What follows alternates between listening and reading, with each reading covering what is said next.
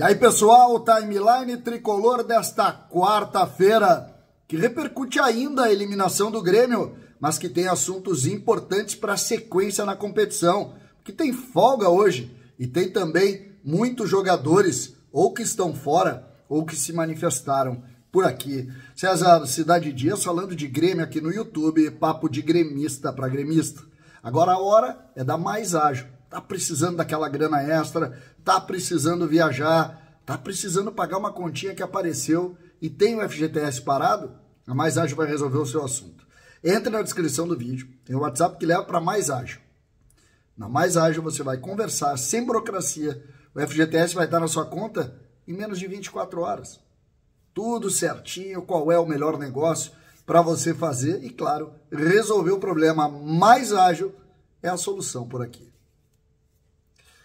Gente, timeline tricolor desta quarta-feira, que obviamente ainda fala da eliminação do Grêmio, né?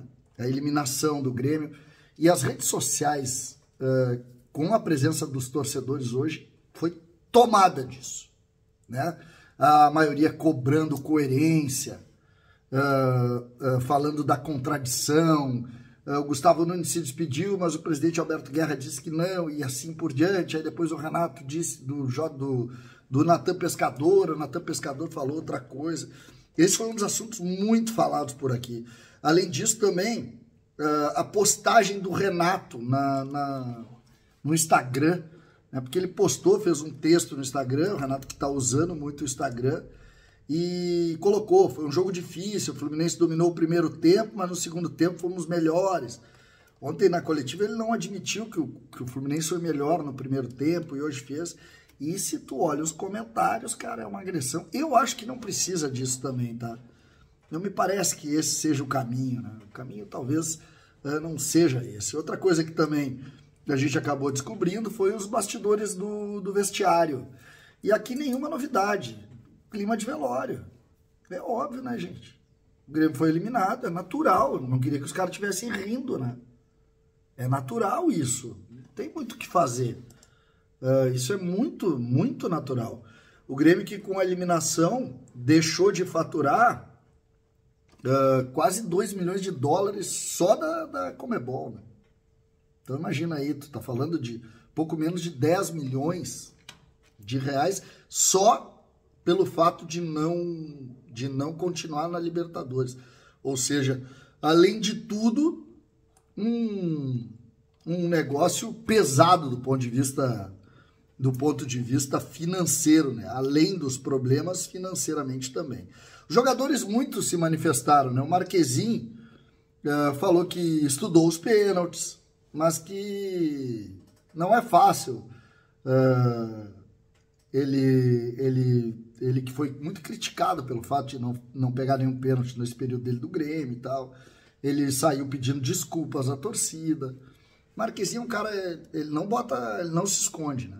Ele não se esconde. O Marchesín, ele bota a cara mesmo. O Duqueiroz fez uma postagem nas redes sociais falando da sua lesão. A informação é que ele tem uma fratura no pé esquerdo, em um dos dedos do pé esquerdo.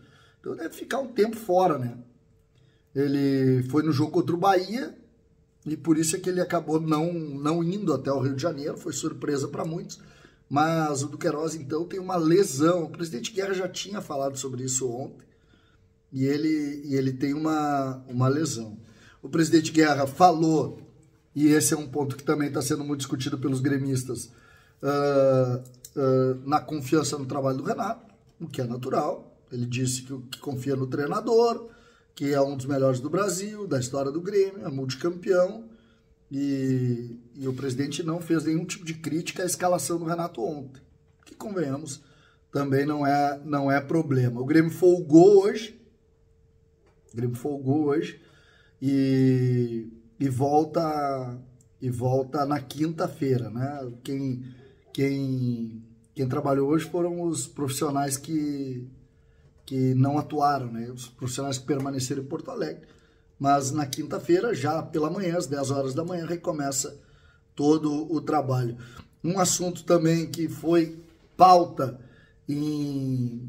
praticamente todas as páginas de gremistas foi o futuro do Renato, né? E a grande maioria não quer a saída dele agora, mas a grande maioria quer a saída dele em janeiro. Tem um número muito grande de torcedores que é agora e pouquíssimos torcedores que querem a permanência dele no ano que vem. Pelo menos nessas enquetes, né? Que a gente sabe que tomam conta da internet nessa hora. Eu não gosto disso nessa hora, entendeu? Porque tu trabalha em cima da cabeça do torcedor, eu acho natural que se tenha isso. Um outro assunto também, que é interessante da gente colocar, foi uma matéria da pesquisa da Atlas Intel, né, em parceria com o Estadão, divulgou os novos números dos aficionados, né? Não vamos falar torcedores, né? Os aficionados, e o Grêmio aparece na 7ª posição. Flamengo, Corinthians, São Paulo, Palmeiras, Vasco da Gama, Cruzeiro e Grêmio. Depois, Clube Atlético Mineiro, Santos, Botafogo, e aí então o Inter, que está muito próximo do Bahia. Fluminense também próximo logo atrás. O Inter é 11º e o Grêmio é 7º. Né? O Inter perdeu a condição de top 10 do Brasil em número de torcedores, né? E o Bahia está muito próximo, o Bahia que está crescendo muito, porque está fazendo um baita de um trabalho na região, né? O Bahia deve crescer muito nos próximos anos. Chama atenção aqui, 2 clubes gigantes que perdem espaço no cenário, o Vasco é um deles, e o Santos, de certa maneira, também perde um cenário importante aqui, já atrás do Grêmio e se aproximando aí de sair do top 10 também, o Santos, que durante décadas foi um clube de praticamente todas as cidades, né? Com a força do Pelé, mas agora essas gerações acabaram não se renovando e o Santos está perdendo bastante espaço. A CBF convocou todos os clubes para discutir a arbitragem, né? Amenizar as críticas, mas discutir a arbitragem no futebol. Será na sexta-feira agora, depois de amanhã, às 16 horas, na sede da CBF no Rio de Janeiro, com representantes da Série A e Série B. Fundamental, né? Fundamental essa discussão. Não dá para esperar mais. Tá demais os erros da arbitragem.